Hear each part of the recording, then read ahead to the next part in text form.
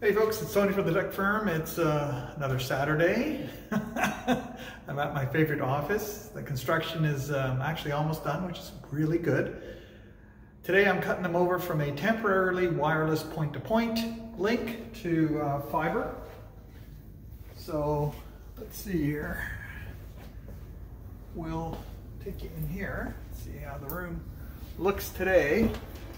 Ta-da! Looks pretty good, looks all right.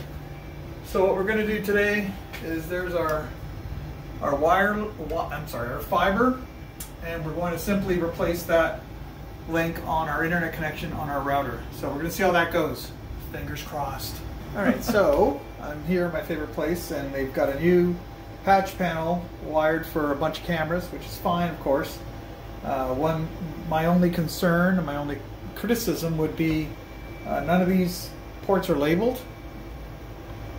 The cables are labeled, but they all have the same label, so I assume those are just factory labels on the actual cable. So this is the only thing I would suggest they clean up, as well as this bottom rack goes to all the wireless access points, and it's never been labeled. That's another concern I've brought up to electricians a few times now, and it's still not done. So I'm going to mention it again to the client, saying this needs to be labeled, because if we ever want to use any of these ports, we have no idea where they go. I do have the original, I'm sure you remember my previous videos, cardboard documentation, so I got an idea. I don't know exactly where they go, but they should be labeled like the top ones are. All right? So while I'm here, I'm just doing a quick walk around, and you can see there's my access point. And what I'm not crazy about is I asked 2 cables to be pulled for future requirements, and the other one's just hanging there. I don't know why they wouldn't have tucked it in or tied it back. It's just cosmetically a little sloppy.